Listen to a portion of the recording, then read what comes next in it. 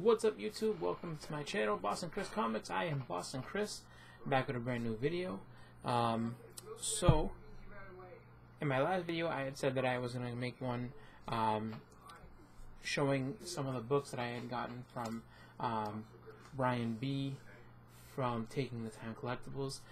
He actually went ahead and reached out to me, just about a run that I'm collecting, and had told me that he may have some books that he can go ahead and help me out with to go ahead and fill in that run. So went ahead and took a look, and I'm happy to say that the run that I'm trying to complete is my Transformers run. As everybody knows, I'm a big G.I. Joe and Transformers fan. I recently finished my G.I. Joe run, and have gotten to work on trying to finish out the Transformers run. So he was able to get me a bunch of books that, believe it or not, Transformers are a little bit harder to find. I mean, at least for me, at least up in my area. When I look for them, even on eBay too, there's a lot of books that people will price out, I think, a little bit unjustly, I guess. I don't know. Not so much unjustly, but just kind of people look at it whereas maybe it's just harder to find, and there's not as many of them, so they figure that they're all rare, which I'm sure there's plenty of them around. It's just kind of trying to dig into different collections and find them. But just in going ahead and looking in different lots and different stores and different shops, I keep coming across the same numbers, which is the ones I already actually have. But he was able to hook me up with a pretty good stack of books to help me out with my run. So I'm going to start this off with first issue here, issue number 21. So pretty cool there. Then got issue number 30. This is kind of a weird one because it's like, let's see. So introducing the throttle bots, but I don't know what this basically like abominable snowman creature is. Haven't read this one, but I'll check it out. Next we have issue number 31. Got Ratbat, terrorizing some people. Next up we have issue number 35. So let's see. I think I'm trying to see this. So I think that's Blitzkrieg, if I'm not mistaken, the triple changer, in the blue, and I'm not sure who's beating up with that train, but have to read that and check that out. Next up we have issue number 36.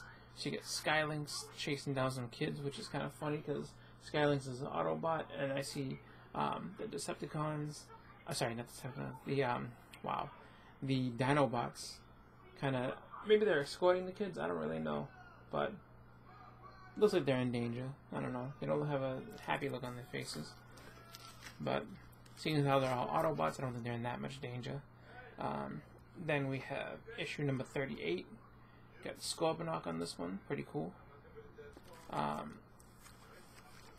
Issue number 40. The Return of Optimus Prime. I'm not sure if this coincides with the comics, where probably not, but I don't full out know. I know and this is introducing the Pretenders. So basically, like, I remember these where it was basically like you had these so the Transformers, but they're inside of a shell, and the robot is inside of the actual shell casing of these things here. I actually had one of them, so it looked like a human. He was an Autobot. I don't remember his name, to be honest with you, but I remember having that guy. They were kind of cool, but it was just kind of like it was at a time where they had changed the toys around, and it was just like, oh, we're gonna do these pretender toys, and I mean, kind of for me, it took a little bit of the fun out of it, just because. So you basically remove the case and there's the robot. It's not the the robot turns into a Ferrari, or the robot turns into even in the case of like like the Predacons, like a bird or something like that. Like, it was kind of weird, but it's all right. Next we have issue number 42. So pretty cool. Then we have issue number 43. So you got Rodimus Prime. So this is following the movie. Rodimus Prime fighting Galvatron. Pretty cool. Let's see. Issue number 44. And so, get issue number 45. So we'll get Circuit Breaker fighting one of the Pretenders. And Circuit Breaker is kind of like a human hybrid type thing. She gets introduced in the earlier issues. I want to say like around issue... Probably like around like... I think she's issue 15 or so. I'm not 100% sure. But, kind of a weird one. Then we have issue number 48. So here we have Optimus Prime taken out by Megatron. So Megatron returns and kills Optimus Prime as far as the cover tells you. Then we have issue number 49. Starscream takes over, conquers all the Decepticons, have a civil war. Not sure how that goes on. But, I mean, Starscream being treacherous like he is, who knows if he got to somebody or whatever. But, so what I was saying is, like, I was finding a lot of trouble finding, like, you know, some issues in the 30s and the 40s and the 50s. It's only an 80 comic run for the Transformers, but what happens is just that some of these end up being kind of tough to get.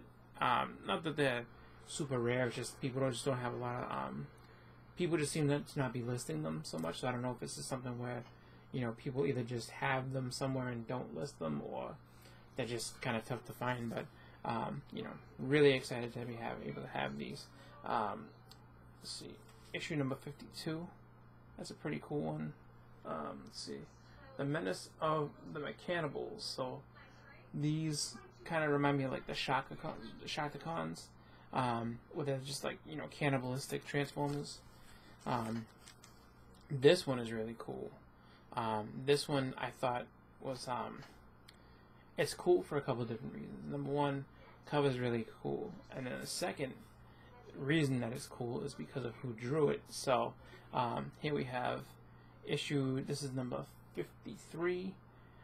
So you have Autobot that's basically been almost decapitated by this lady, and this, my friends, is a Jim Lee cover. So Jim Lee does a couple of issues within this series. Don't think it's like super early Jim Lee stuff, but pretty cool that he worked on the Transformers. It's kind of like finding out issue number 60 of G.I. Joe is Todd McFarlane. Pretty cool. You wouldn't have expected him to work on that, but definitely cool stuff to know. Then we have issue number 56. So this is the last one that you hooked me up with, issue number 56, and it's a newsstand, which is pretty cool. So altogether, nice little stack of books that, you know, helps me with that run.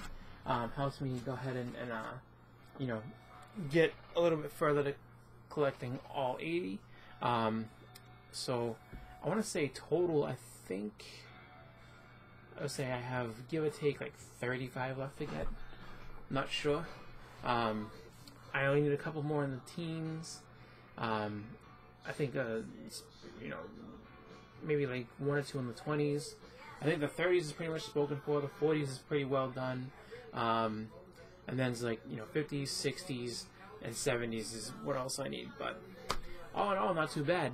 And on top of that, to go ahead and add to the theme, yesterday I went ahead and took a trip to Walmart, and had seen online a little posting that said that you know, they had gone ahead and they were putting some of the Transformers toys on clearance. So I was like, all right, definitely gotta check this out. And one in particular stood out to me, one that I've wanted since I was a kid and just never got a chance to get it, just because this guy was very expensive. Even in the 80s, he was an expensive toy. But I can finally say that I finally have it.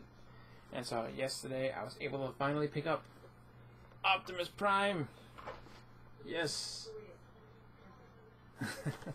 So I've actually, like, I think I had asked for this for Christmas a long, long time ago. back in the days when Transformers was really popular. So we're talking about, you know, like, I would say I'm pretty sure this is Christmas 1986. I was like, I want Optimus Prime. But back in the day, Optimus was an expensive toy. He was still around, I think, $80, $70 or $80 back then. So I've seen at conventions unopened boxes of Optimus Primes and everything, and they go for like $500. Just, you know, an open G1. So this is the G1 reissue. Pretty cool. Doesn't have the trailer and everything else, but has the robot itself. So I was like, absolutely. Went ahead and got it. It was on clearance, so it was a price drop, and super excited to get that. So that's everything. That's my haul. So that's it. So again, I want to thank Brian B from Take-the-Time-Collectables. If you haven't checked out his channel, please go ahead and take a look. He's got some good videos on there, and you know, Brian's really knowledgeable about comics. If you are, you know, in the, you know, down in Florida, and get a chance to go and check out the shop that he works in, Phil's Comic Shop, definitely go ahead and check that out. Seems like an awesome place. I haven't had the chance to go down there myself, but I will sometime at some point get down there just to go and say hi to Brian in person, and to thank him again for you know, just all the help that he's given me with trying to complete this run and my G.I. Joe run, and just to say hi in general because he's a really cool dude. So that's my video. That's everything. I want to thank you all for watching. I hope you all enjoyed it. Everybody have a great night. I'm out. See you later.